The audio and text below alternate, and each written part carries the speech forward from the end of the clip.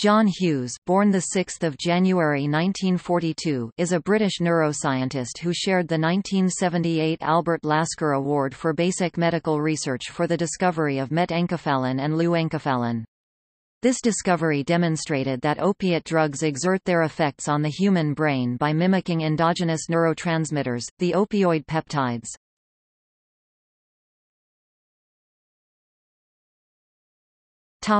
Career. Hughes was born and grew up in South London. He received BSc and PhD degrees from King's College London, and did postdoctoral studies at Yale Medical School, where he studied the effects of angiotensin on the heart. He took a position as lecturer in pharmacology at Aberdeen University, where he had a laboratory in Marischal College, and also collaborated in research with Hans Kosterlitz.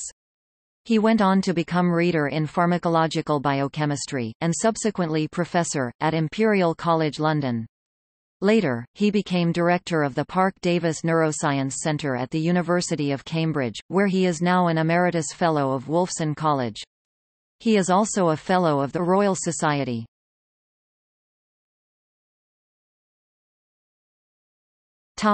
Discovery of enkephalins. While working with Kosterlitz at Aberdeen, Hughes helped discover the enkephalin peptides. Kosterlitz had developed assays for responses to opiate drugs, using pieces of guinea pig intestine and mouse vas deferens. Hughes sought to determine whether molecules present in brains could mimic the effects of the drugs. Reflecting in 1995 about that time, Hughes said, "From my personal point of view, I think that the reason I got interested in searching for an endogenous opioid-like substance is that I had been previously involved during my PhD student work in looking at non-adrenergic, non-cholinergic innervation of various blood vessels, and that's what my PhD thesis was."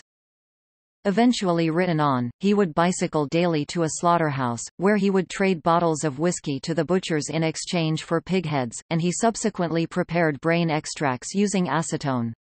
After testing many samples in Kosterlitz's assays, the two scientists were able to isolate and identify two peptides, met and enkephalin, as naturally occurring molecules from the brain, that have activity resembling opioids. Hughes and Kosterlitz first announced their findings at a scientific conference in May 1974, and published the structures of the two enkephalins in 1975. In 1978, they shared the Lasker Award with Solomon H. Snyder, and Hughes in particular was credited with predicting the existence of endogenous opioids.